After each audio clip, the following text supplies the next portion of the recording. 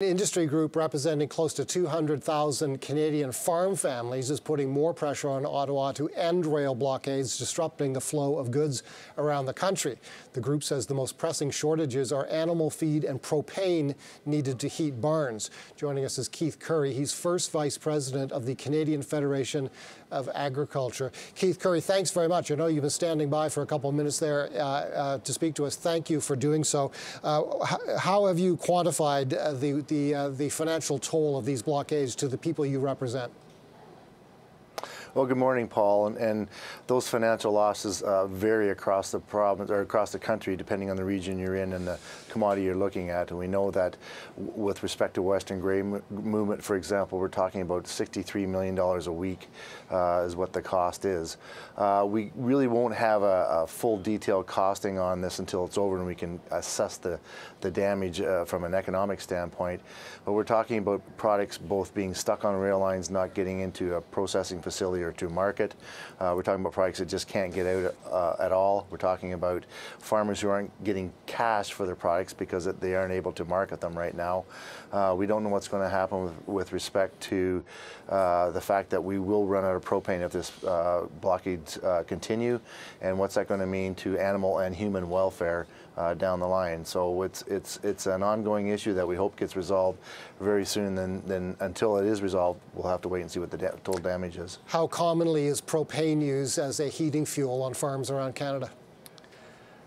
Oh, it's very common. A lot of areas of rural and remote areas in Canada do not have access to natural gas, so propane is the fuel of choice for energy. We know that about 80% of the livestock barns, such as poultry barns and weaner barns in Quebec, are heated by propane, and they are roughly about a week away from running out of their propane supply, so it's very concerning right now. We've had rail blockades, we've had blockades of port entrances as well. Is there any, do you distinguish at all between those two types of obstructions? Well, they're blocking movements of goods and services, and that's our concern.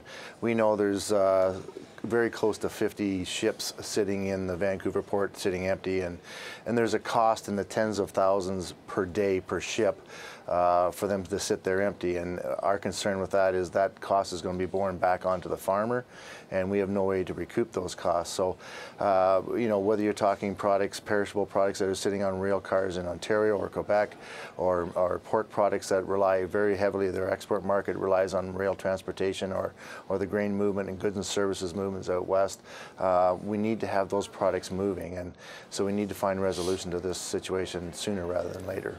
Is trucking an option for some of the farmers who you represent?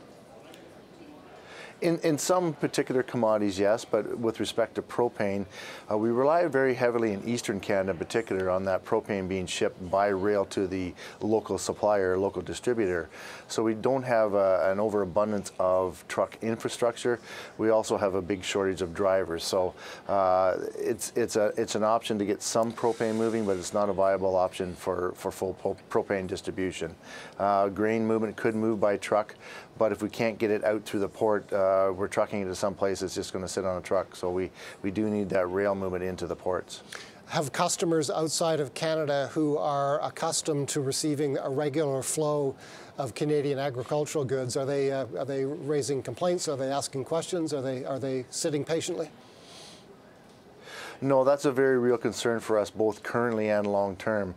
You know, there's confidence in our system and the quality of the products we produce, but that confidence of delivery is eroding very quickly, and we don't want to have other countries who are relying on us to bring products to them to say, you know what, we can't depend on Canada, we're going to go elsewhere looking for those products. So we're very concerned in that regard with respect to international markets, because we are a major exporting country when it comes to agriculture products.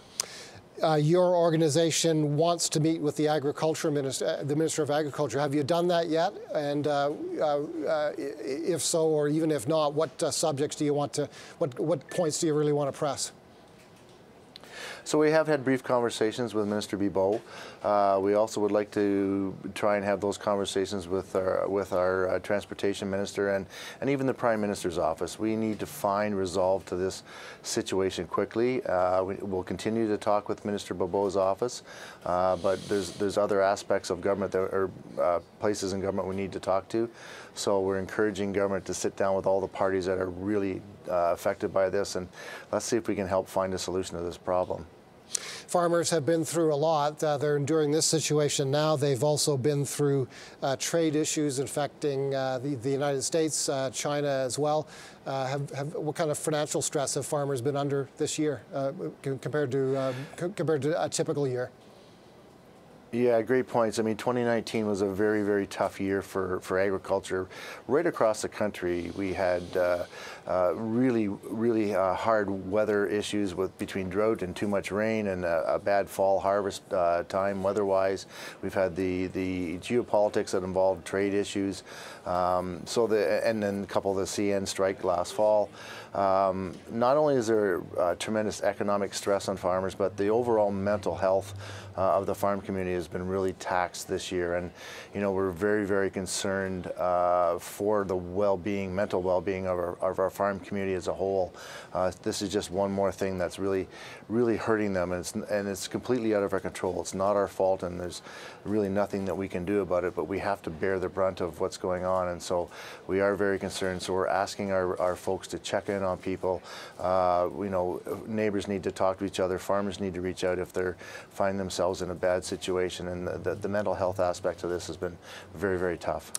Keith Currie, thank you very much for a good conversation on an important issue. Keith Currie is first Vice President of the Canadian Federation of Agriculture. As you saw in that shot, he was speaking to us from just across the street from Parliament Hill in Ottawa.